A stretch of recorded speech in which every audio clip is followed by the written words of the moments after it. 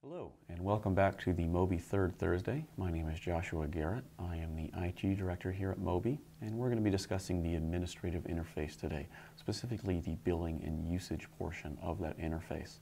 Our administrative interface, like much of MOBI, is role-based and based on the user's group that they're a member of.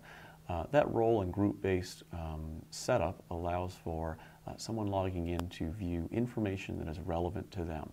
So a program administrator can take a look at the entire program, an end user can take a look at just their own bill, and a manager can take a look at her subordinates as well as her own bill. So it's a very powerful way of disseminating information without allowing everyone to see everything as it relates to your program. Taking a look at the MOBI billing and usage platform then, when we first come in here we see the bill overview. We can see the number of lines that we're managing, the total charges we're managing, the charges by category, and MOBI takes care of ensuring that the different billing formats from your carriers are put into like categories. We look at the average charges over a period of time, the charges by carrier, in this case we've got 4 carriers available, and then look at specific line shots or line snapshots within this tool. So this way we can actually click on any individual user and look at their specific usage for that month.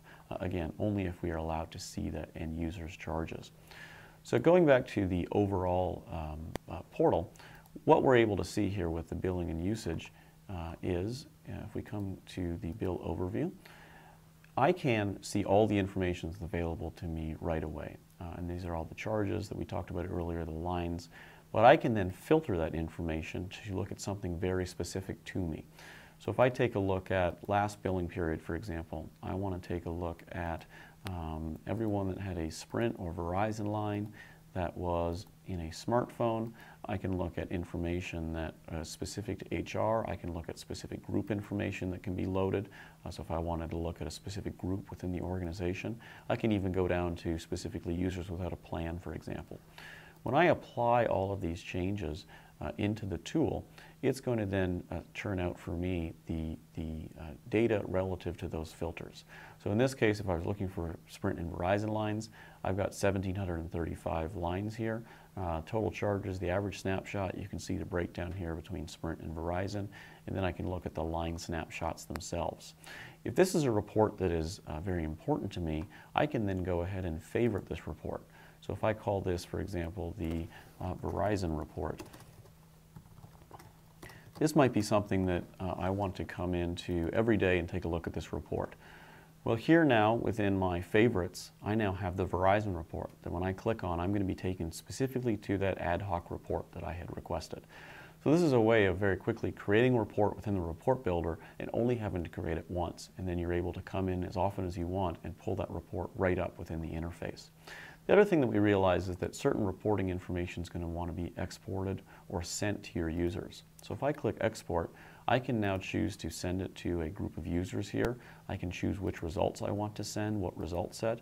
But the important thing too is I can schedule this report. So I could say I want to send every individual user their own bill once a month via PDF.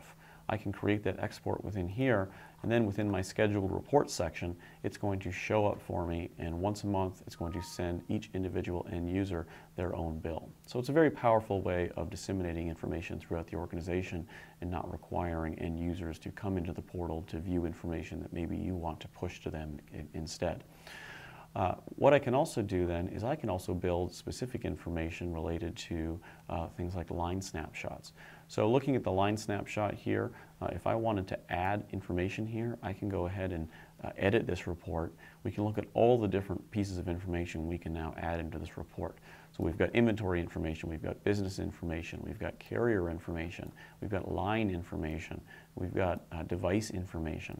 All of this can be then built in. So if I wanted to add, for example, let's say the business name, the carrier name, and the area code, I can now apply those changes, and very quickly now it's going to build the line snapshot report for me.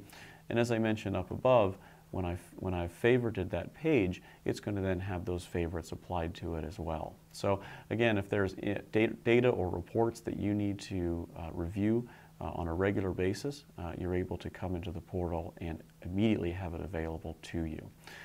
There's also canned reports available in here, so zero usage reports, for example, cost breakout reports, bill overview reports. With some carriers, we even have live usage reports available. So that is all, again, reports that might help you optimize. Again, MOBI is going to help you with the optimization as well, but it's giving you full visibility to your program. I hope this was helpful for you to get a very brief overview of the billing and usage section of MOBI. The administrative interface is very robust. There's additional sections on support, on inventory, and other features within billing and usage that are also very helpful. I would encourage you to reach out to your MOBI representative to learn more and to schedule an in-depth demo to learn more about what MOBI could do to help with your wireless program.